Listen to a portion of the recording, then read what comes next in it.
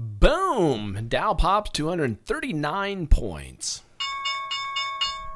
My name's D7 here at Grok Trade, kicking off the week here, Monday, September 12th, 2016.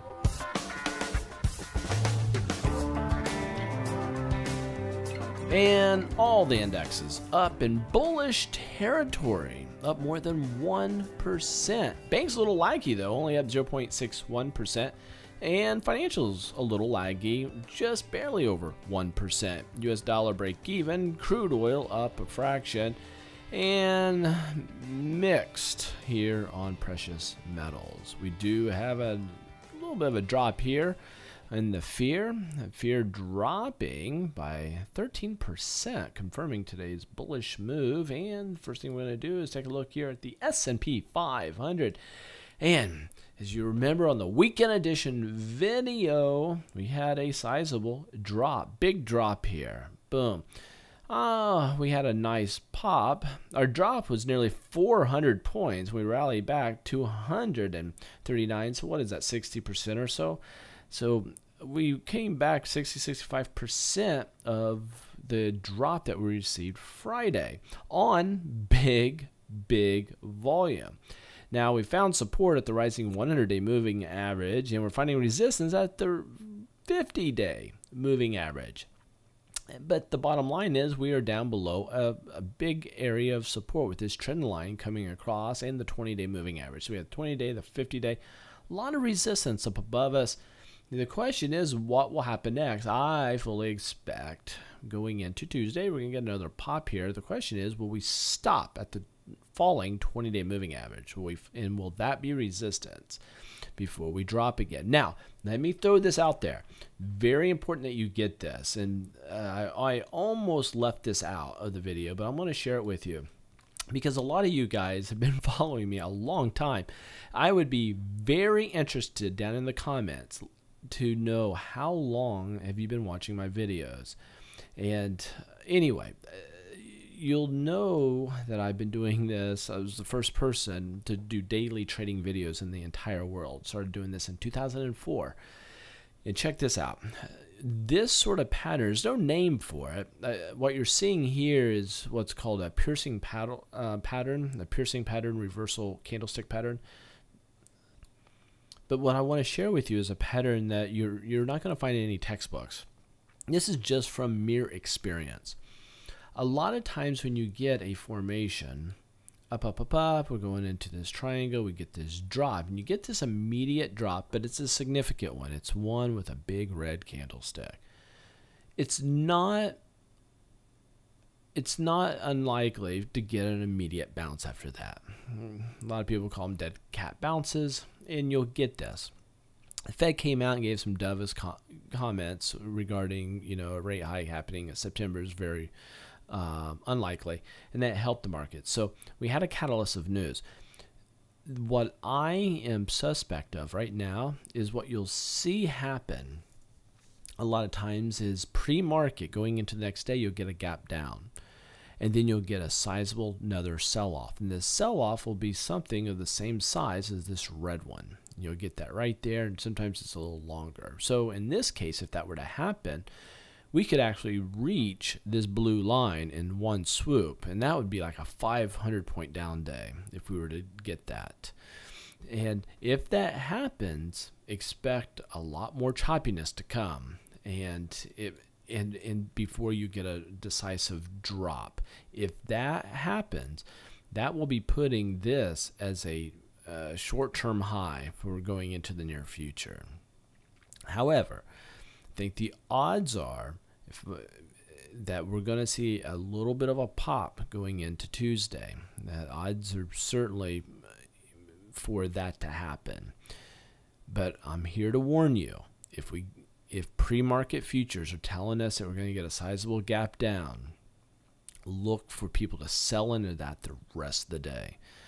Been doing this a long time. I've been actively trading using technical analysis for 18 years. So if we get that gap down, just pay attention to that.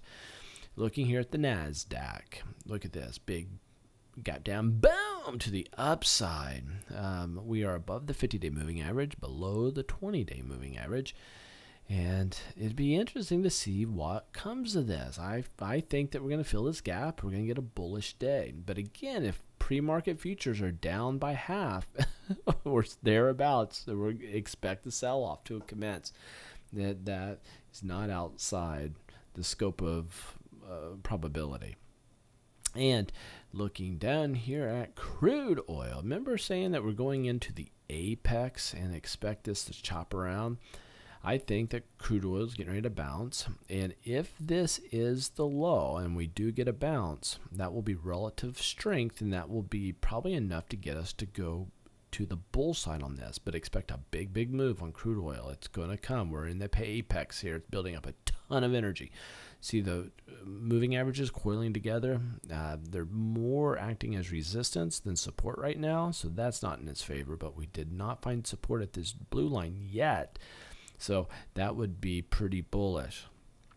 Fascinating pattern that we're seeing here. So watch crude oil very closely. Gold is at an area of support. Watch for there to be a bounce. If we get a bounce, I'll put a buy signal there, but this could definitely be a buy opportunity for gold. Silver. Oh man, I need to add that already. Oh, I want to add a buy right now. I'm a little too early, so what I'm going to do here is let you guys know that that's what I'm expecting on silver. Okay, that's what I'm expecting on silver. Same thing is true on gold. So matter of fact, let me go back to crude oil, and this one I'm just going to do let me do it just a tiny one because I think it's just going to be tiny. I'm not convinced that's going to break out. So that's kind of where I'm at on those guys. And a lot of you guys purchased the hedging course, and I'll tell you, you did a wise decision. If you go to Grok Trade, click on hedging. If you get it before midnight tonight, Monday, be very clear here. If you get it, the $97 goes down to $69. I did it as a weekend edition discount, and the reason I'm doing it at a discount here is simply because the hedging course, click on hedging here, go to Grok Trade, click on hedging. The hedging course is all about making your 401ks, IRAs, or cash accounts, any type of retirement account. You need to make it ironclad, bulletproof.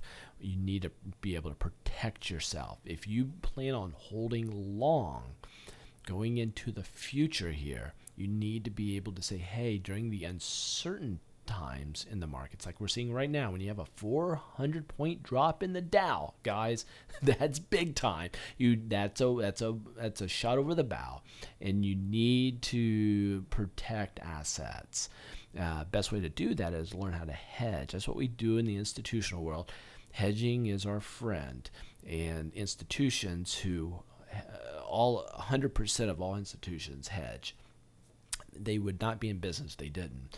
Hedge funds, they're all about hedging, and we want to protect our capital. Best way to do that. So I teach you those strategies, the strategies that I personally use for my larger account, for when I'm more of a buy and hold. I really never buy and hold. I'm much more active than that. But if I don't want to monkey with it in and out a lot, what Mark or Meerkat and I call slow money, the bigger account, you need to hedge it during these times. So anyway, go there and check it out, see if it's for you.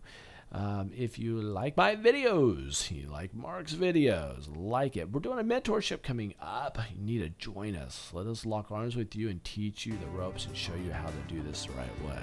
Supercharge your trading.